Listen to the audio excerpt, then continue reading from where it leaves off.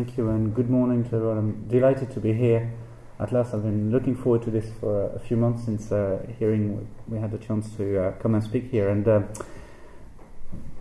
I think you called it net neutrality and privacy. I think I told Alan and the others that I wasn't going to focus so much on net neutrality and privacy, but rather frame it in the wider context of governance of the internet and governance on the internet, and talk a bit about the wider discussions and the wider developments in the global governance of these issues of internet policy and internet governance.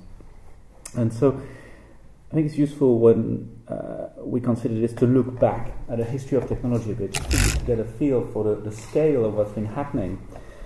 Radio took 38 years to reach 50 million users. Television took 13 years. It's not bad. The internet took 4 years to reach 50 million people, which is quite amazing when you think about that. And today, we have close to 3 billion users of the internet. And I'm not even talking about the devices that are increasingly connected to the internet. That add a few more billions, and soon 50 billion if you believe some estimates. So it's no wonder in the face of this rapid growth that the internet's attracted so much interest from all of us as individuals, because the internet touches on our everyday private lives increasingly, and of course our economies, our societies have been increasingly shaped or enabled by the internet. And so politically at global level we saw a rapid increase in the interest for ICTs and in particular the internet over the past 15 years or so. And actually 2015 marks 10 years since the conclusion of a UN World Summit on the Information Society, WSIS or WSIS. And that was one of the most notable manifestations of that growing interest in the internet. And that summit produced a number of documents, the Tunis Agenda, the Geneva Declaration, which was in 2 phases over 4 or 5 years, which covered a very broad range of topics to do with IT, telecoms, and the internet. And in fact, the summit initially was very much supposed to be about bridging the digital divide, developing countries that were saying that we just don't have enough connectivity, and therefore we are further slipping down economically and socially compared to the developed world. But quite rapidly within that summit, the discussion started, as they often do in UN settings, to be a bit more on the political side rather than the economic or technical side. And people started to ask, well, who rules the internet? How can it be controlled? I imagine a bunch of governments talking about this, and I was a civil servant at the time and negotiating this under the Irish presidency of the EU, actually, at one point. So it was interesting discussions, how can we control this as government? Who is the boss? And the problem was that there was no clear conclusion on that. And there still isn't, because no one governs the internet as such. In fact, running the core functions of the internet is coordinated rather than governed. Coordinated is a better word. And it's coordinated by a very distributed, collaborative ecosystem, different organizations, different processes, mechanisms, and people that each have distinct remits, whether it's organizations, for instance, that develop internet standards, like the Internet Engineering Task Force, or the World Wide Web Consortium that develops standards for websites, or it's ICANN, which we'll talk about in a minute, which looks more at IP numbers and the domain name system, or indeed it's international organizations, for instance the ITU looking at telecom infrastructure, or governments themselves, or the EU in some of these areas. So we can, in the Q&A session, for instance, if you want to talk in more detail about net neutrality and privacy, I'd be more than happy to go on that. We can talk, and there's a lot of activity at EU level on that. So it might feel nebulous, but in fact it's something that works quite well, because we have a distributed system that makes the whole stronger. You have fewer critical points of failure, if you will.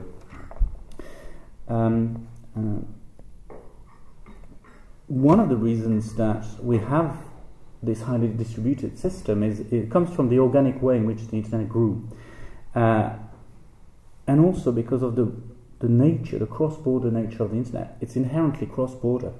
So you can't really have a traditional system of governance that is dominated by governments that are bound by nation-state boundaries. You have to have a construct which enables decisions to be taken at global level in a fluid manner. Plus, you don't have governments as those kind of ubiquitous actors that dominate this whole value chain. You have a flurry of different actors that have an important role in this value chain, from peering exchanges that centralize some of the connectivity to internet service providers to users themselves, of course. Very important elements of this value chain. Very, to a large extent, we, users, have driven a lot of the development of the internet, thankfully, I would say. And governments, of course, have got their own remit and powers and interests. So it's really a collective in that sense. And that governance of the internet very much grew from how the internet was developed, which was that in the late 60s you had a bunch of universities, mainly in the US, and funded by the US Department of Defense, as they do, because they fund a lot of fun things. And the main, or probably the leading team, was at the University of California in Los Angeles at the time, and they had pioneered the concept, and they were about to launch it. And before launching it, they thought, hold on, maybe we haven't got this all very right. By the way, I'm completely departing from my script, so pardon me. But I think it's just useful to look at how it grew. And they had this concept. I thought, we know there's other teams that are working on very similar projects to create a new, very resilient means or network of communications. Let's test our ideas. Let's make sure that we're on the right path. So rather than just compete each in our own ivory tower, let's just share, do a bit of peer review effectively, a bit like in normal academia or scientific research, and try and get to a better solution. And so they issued something that they called a request for comments, an RFC, which was basically a concept paper. And they sent it out to universities like University of Maryland and a few others that were working on similar projects to try and get feedback. And they got feedback, and the ARPANET, as it was now then known, was created in about 1968. And that way of working, that collaborative way of working, of developing technology and making sure that it sort of worked, that they could develop protocols that could talk to each other, grew into the sort of governance that we have today. Which is that, for instance, in the standards world, we have this Internet Engineering Task Force, which I referred to. When they agree a standard, the name for the standard is still called an RFC, a request for comment, RFC 1598 or whatever. And it's all developed from the bottom up, i.e. anyone can come up with an idea, then discuss it collaboratively with others, and then it's agreed by consensus. You don't vote, you don't have a central authority that tells you yay or nay. You agree by consensus, and usually if you do that, you have all this collective brain power, different perspectives that come together to end up with a better result, a result that can work for everyone rather than just from the diktat of one entity that might have missed a particular angle. And we find ourselves with a very similar model, what we've called now the multi-stakeholder model, in the way we govern a lot of what happens on the internet, on the architectural side of the internet, very much the core plumbing, if you will, of the internet, which is in our case, and ICANN, the domain name system and the IP numbers, but I've also mentioned already standards, for instance. It's all done very much in this bottom-up, collaborative, multi-stakeholder way, where initially you had scientists with a few US government officials at the back because they were financing the whole thing, and then little by little more academics came in, and then more international because international interest grew and others connected to the network, and then little by little other governments came in, and then representatives of the user community, etc. That's the model we have today. So it's a very different model of governance from the traditional sort of Westphalian type of model. And I will try now to go back to my script to continue the flow, although it's all related. And if there's a problem with passwords, sorry about this.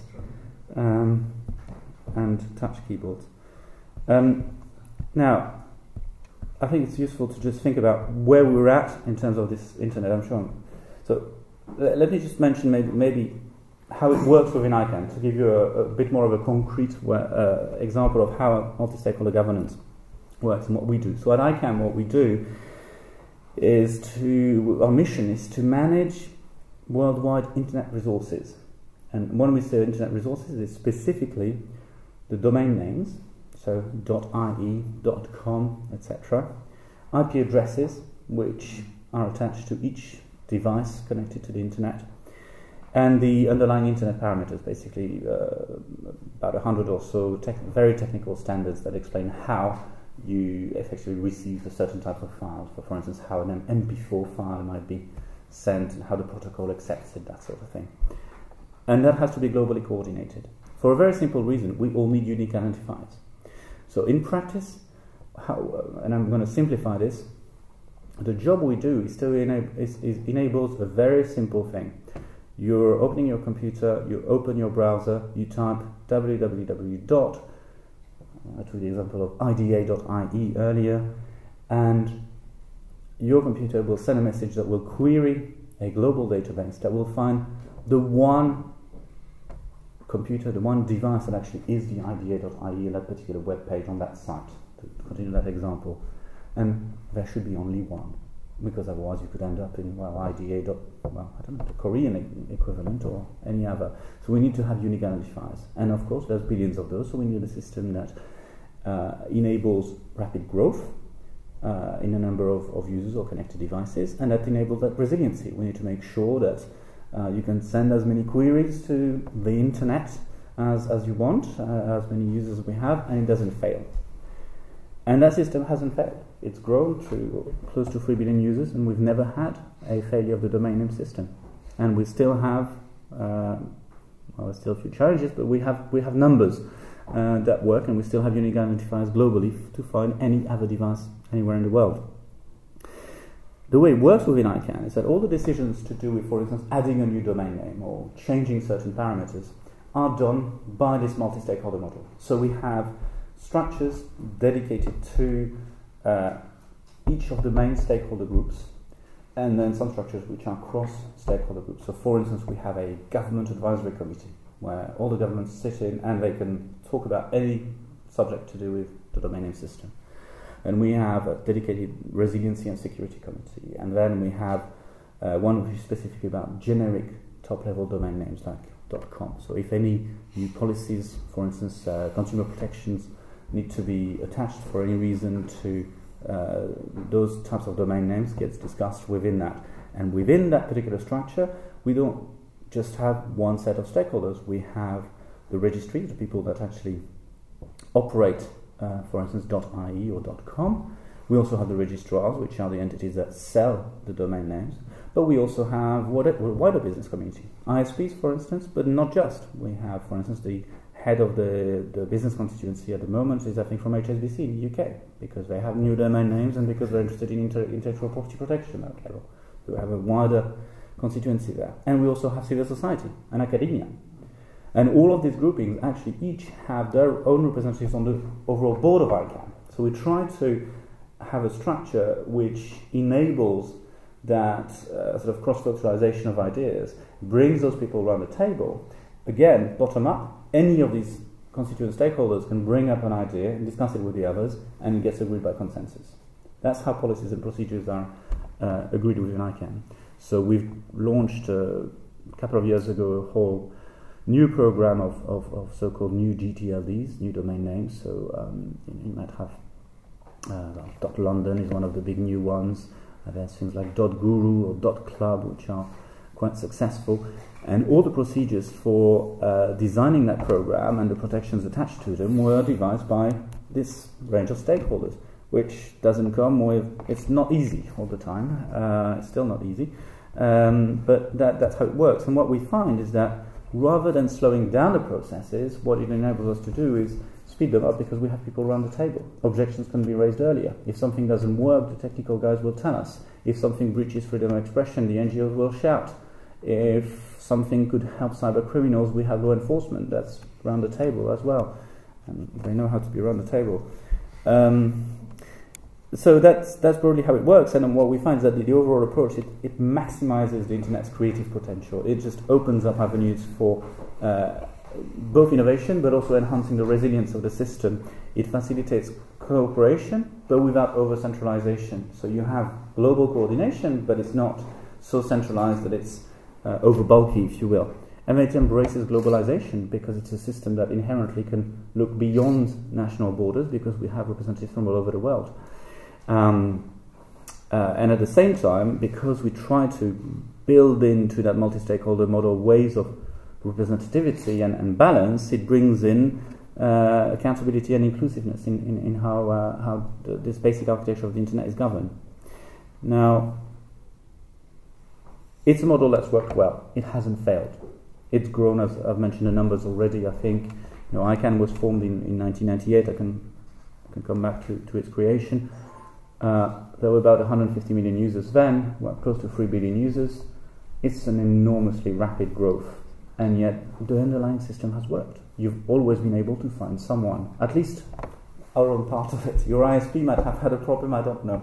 But at the very basic global level, we've had enough numbers, we've had enough domain names, and it's grown well.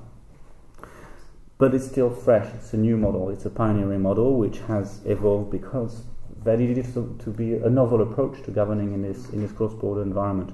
So it's not perfect. It's very pioneering. It's a laboratory, if you want, in a new way of governing, which I think from an international relations or foreign policy perspective is quite interesting. I think it's a model that deserves to be looked at, not just in the internet context, but probably more widely. When we face so many cross-border challenges, transnational networks that are created that we can't completely comprehend very well, whether we're talking about, for instance, transnational terrorist networks or others, there might need to be new ways of governing in our age, and I think it's an interesting model to look at. But it's not perfect.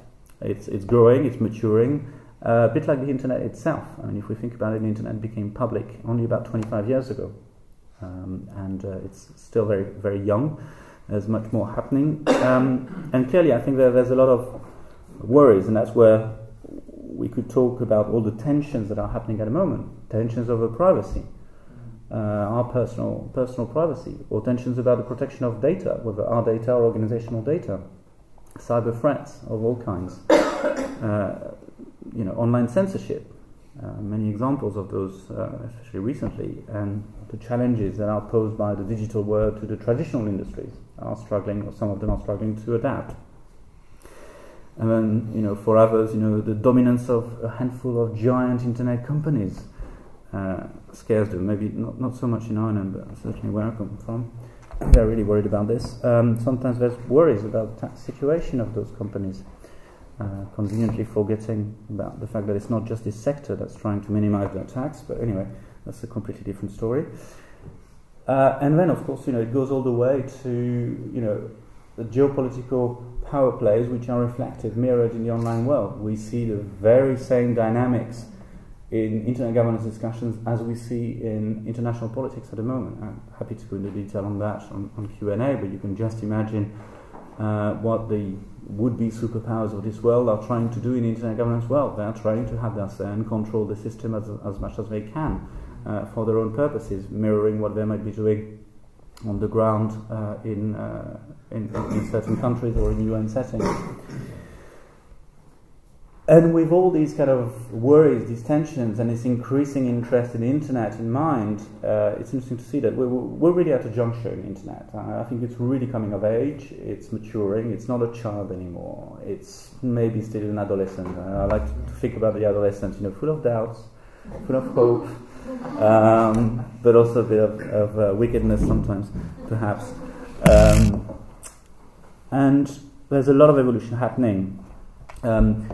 Last year in April, we saw one of the first manifestations of that change with the president of Brazil, Dilma Rousseff, who had been rather outraged by the mass surveillance issue, organizing a global conference, a global multi-stakeholder conference on the future of the internet. That was nicknamed the Net Mundial Conference. It was in April last year in Sao Paulo, and gathered, I think there were a couple of thousand people.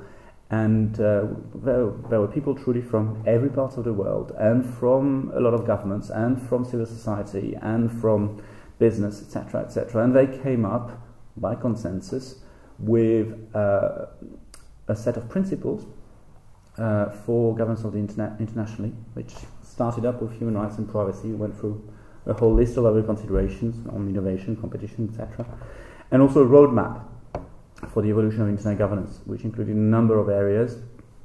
For instance, the need to tackle cybersecurity, the need to look at net neutrality without concluding on it, the need for ICANN, for instance, to evolve, and a raft of other things. So let me just say a couple of words on what's happening with ICANN, if I may, both because this is very topical for ICANN as an organization, it's worth knowing about, and because it will have a direct relevance to Ireland very soon. I'll mention that at the end. Or maybe some of you might know. Anyone knows what will have a relevance for Ireland? Barry, you can't say it. Okay, we'll see later. Okay. I mean, it has direct relevance for Ireland anyway, but it's got a particular relevance. We'll hear about it. So, the evolution that's happening within ICANN is quite an important one, but mainly a symbolic one, which is that I mentioned earlier that the US government's Department of Defense had funded all these projects that matured into what was then called ARPANET and then became the Internet.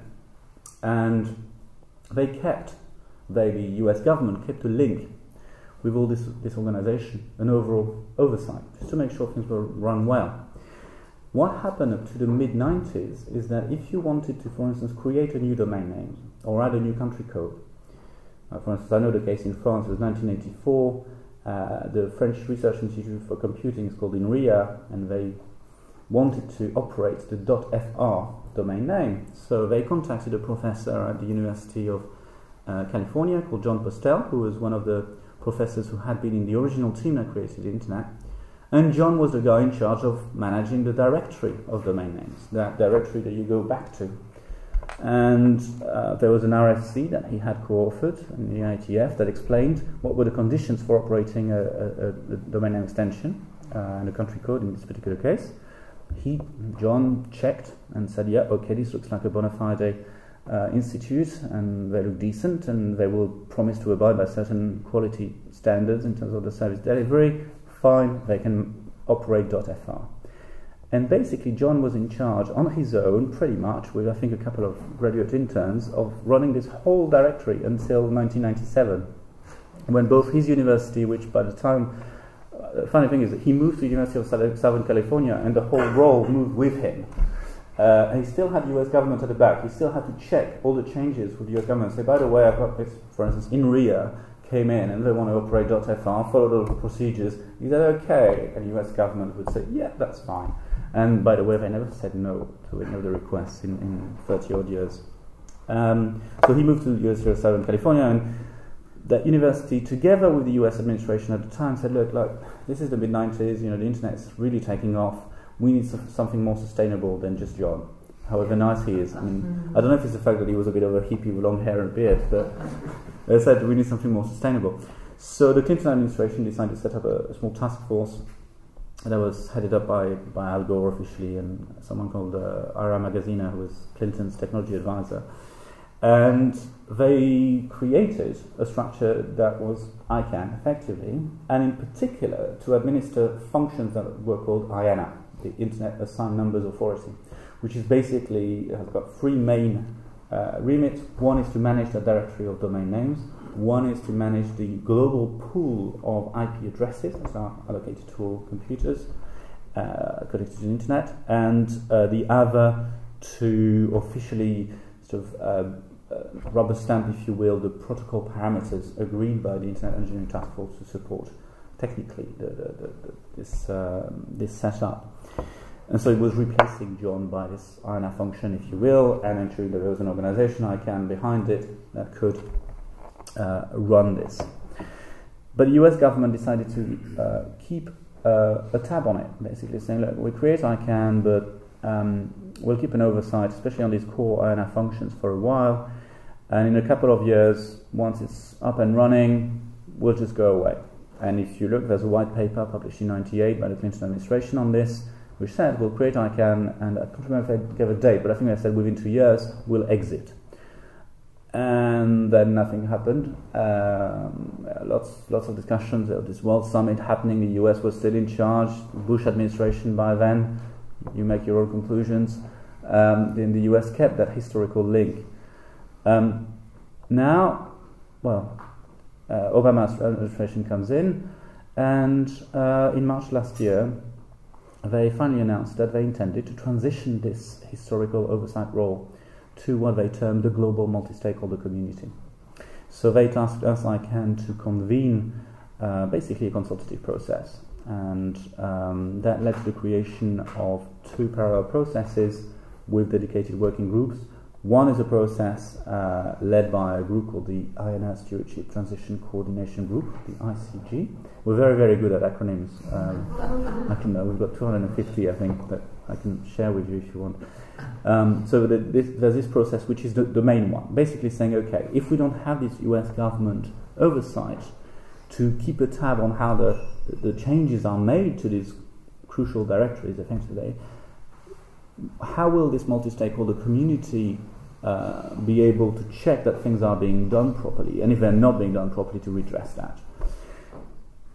And so there's been a series of consultations still happening at the moment, and then there's a parallel track that started soon after, because a lot of people were saying, well, okay, well, if ICANN is still in charge of running all this, whatever oversight mechanism we create, will ICANN as a structure, as an organization, have the relevant and the right checks and balances, basically the good governance mechanisms in place, so that indeed we can exercise that oversight properly.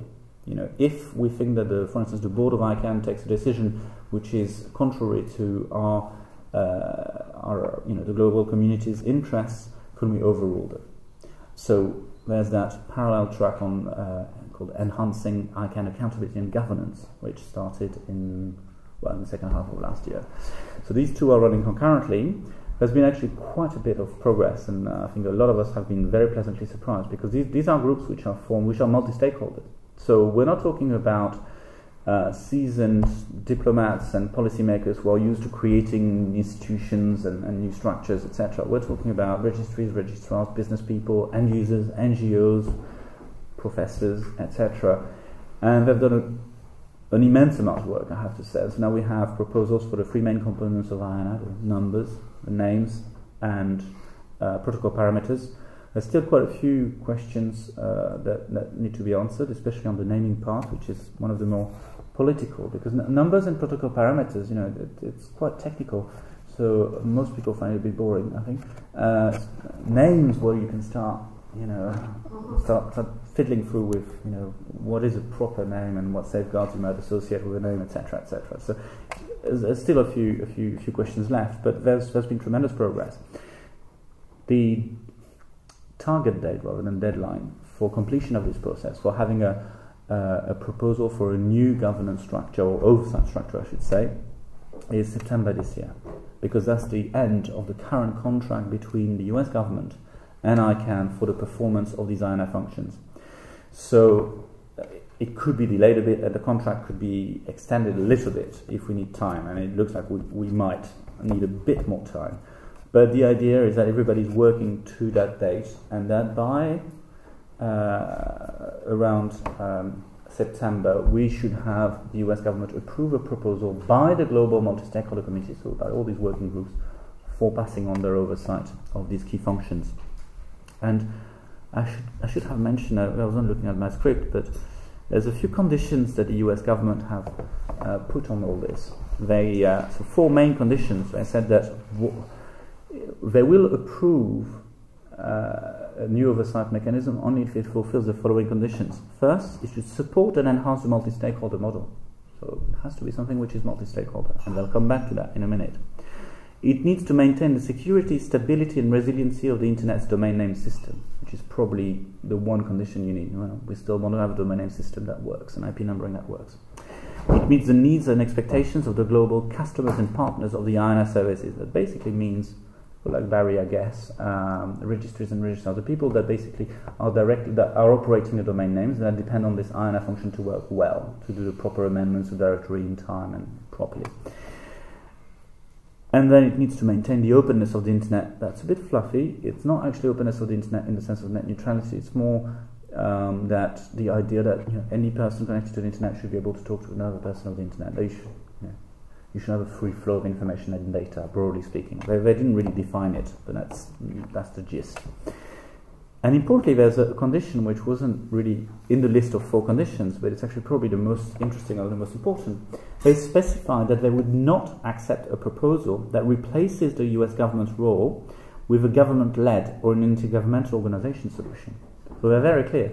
If it's not us, it's not going to be anyone else, and it's certainly not going to be a UN type thing that others can overly influence or capture. That's the sort of subtext. So it's a very interesting set of ideas, and as you can imagine, it's creating a lot of buzz. There's a lot of governments watching this. A lot of governments that are used to the UN system and governments' top-down control that are not very familiar with the multi-stakeholder model. A lot of them have increased their understanding of how it works and shifted and are far more supportive of the multi-stakeholder model, including China, for instance, which actually sent their internet minister to the London meeting of ICANN in June last year, who made an opening ceremony speech where he said that China was dedicated to a global internet and a multi-stakeholder model, which is quite an important move for a country that others might think might be much more UN linked.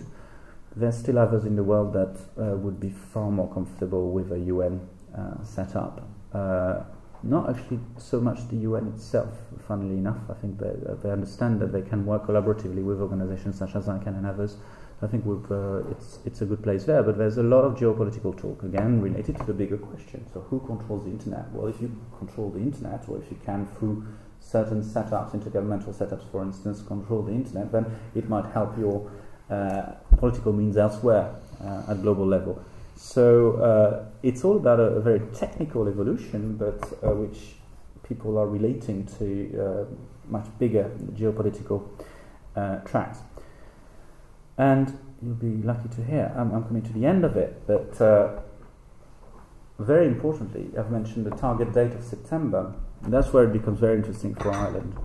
So, there's a lot of attention now on this process, but there'll be even more as we come to the moment when a substantial proposal is agreed by this global stakeholder community, send it to the US government, and that hopefully the US government approves it. And then it's launched to the world. So towards September next year, or certainly the autumn, we will be in a situation where we have an idea what will replace the US government's historical oversight role over these core internet functions. And that happens to coincide with the holding of ICANN's. ICANN holds 3 global meetings a year, and as it happens, we're holding one in mid-October in Dublin. So we're going to have once again the eyes of the world seriously watching Dublin. I'm not just saying that to excite you. It's going to be the case. So people will be watching that meeting because it could be the one where either the solution is formally endorsed and or some of the final important tweaks are agreed. So it'll be a big meeting. Barry, do you know the exact date? Is it 19th? 19th to 22nd of October. For the week. So it'll be basically a week of meetings here where we'll have probably just over 2,000 people, again from all these stakeholder groups, governments, civil society, business, etc., coming to Dublin. Normally for an ICANN meeting, it's about just ongoing working groups to talk about fairly boring stuff to most of the world, but stuff that ensures the good functioning of the internet. This time we've got this major new governance set up that will be somehow finalized. So it's going to be a big event in Dublin later this year, which I'm really looking forward to. So free to attend. It is free to attend. I should mention, absolutely, I should have made ICANN meetings and all working groups are free to attend. They don't require any membership of any kind like that. It's open to anyone. So if you're an academic, you've got a direct route. If you've got government, you've got a direct route, etc., and it's all free. In the Dublin Convention Centre. And it will be in the beautiful Dublin Convention Centre, indeed. So I'll just sort of conclude with a few questions, just thinking about a bit of an international affairs perspective, since we're here today at the IIEA. And I've sort of alluded to it. I think one of the questions to me is how this multi-stakeholder model may not be relevant just for the internet sphere, but more widely for international affairs.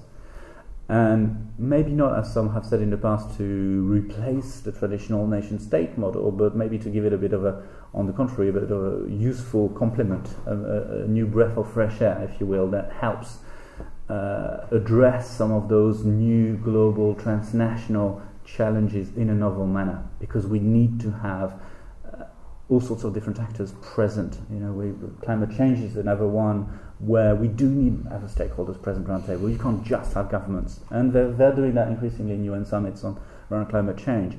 But often stakeholders are not actually in the room. They might be reading a statement, maybe they're listening, but they're not around the table devising the policies and the procedures, which is the case in the internet world. So that's a bit of food for thought here.